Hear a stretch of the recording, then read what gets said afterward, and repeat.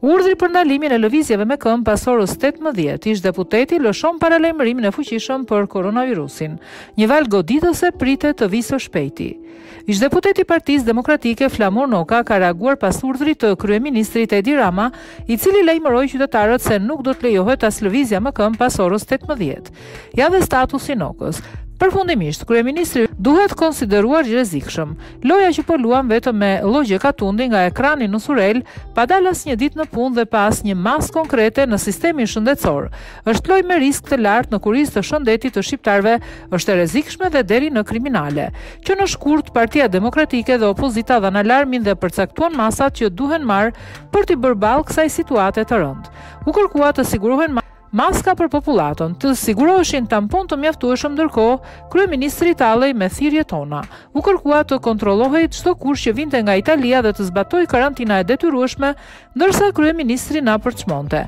Ngritëm zërin fort që të siguroheshin aparate respiratore dhe medikamente si garanci për të përballuar valën goditëse të COVID-19, por çdo gjë binte në vesh të shurdhër. Përveç këshillave për të larë duart dhe për të bërë yoga, çfarë masash ka marrë ai për sistemin shëndetësor? Zero. Vetëm vetë burgosje pa fat për të gjithë. E shikoni çfarë po bën qeveria italiane, ajo gjermane dhe vende të tjera, duke shtuar 4.000 dhe 10.000 poste reanimimi dhe bler po aq aparate respiratore. Shto këtu edhe miliardat që po shkojnë për blerjet e medikamenteve që janë vërtetuar në Kinë dhe në Itali që japin efekt të rrezikshëm.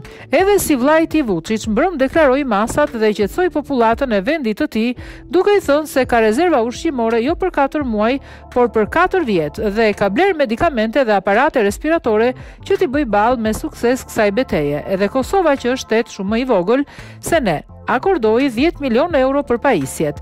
A e din ky kryeministër se disa antivirale që janë vërtetuar efektiv nuk ekzistojnë thuajse në listën e barnave në vendin tonë dhe disa medikamente që luftojnë konstipacionin kryesor janë në sasi të papërfillshme. A e din ky kryeministër që numri i aparateve respirator është i papërfillshëm? Për këto masa si ja ndjen kryeministri të flasë dhe jo më t'i ndërmarr. A ka dëgjuar njëri të flasë për këto? Asnjëherë. Për check-upin e Vilmës nuk i kurseu 120 milion euro. Ndaj është i rrezikshëm sepse kryeministri ynë bën vetëm llogje nga bunkieri. Asnjë mas nuk dëgjojmë të thotë për të forcuar sistemin shëndetësor që të jetë në gjendje të përballojë valën goditëse që pritet të vijë së shpejti.